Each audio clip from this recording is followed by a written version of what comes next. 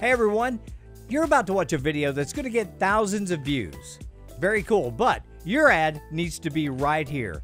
Give me a call.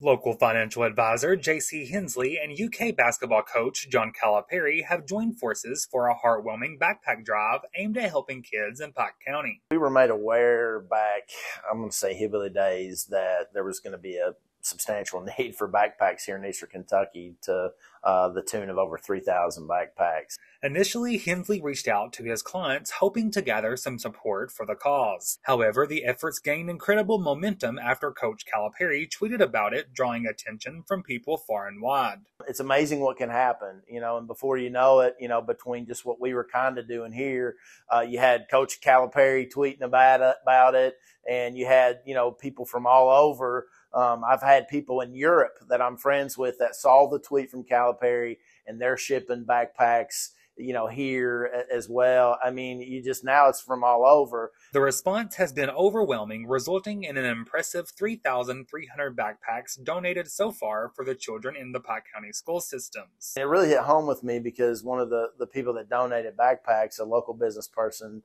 reached out to me, and I got a chance to visit with him. And he told me, he said, I was that kid growing up that didn't have a backpack, that didn't have the means to have what every other kid had. And he said, so I really hope that my backpack goes to the kid that was me. The backpacks will be distributed during open house events, and Hensley extends his deepest appreciation to the community, his clients, and Coach John Calipari for making this backpack drive a resounding success. Cal's more than a basketball coach. I mean, he's definitely always looking for ways that he can give back and impact areas all over the state, and just the fact that they're willing to do that here with us to help the kids shows that they care more about this place than just basketball. Reporting for Mountaintop News, I'm Ethan Miller.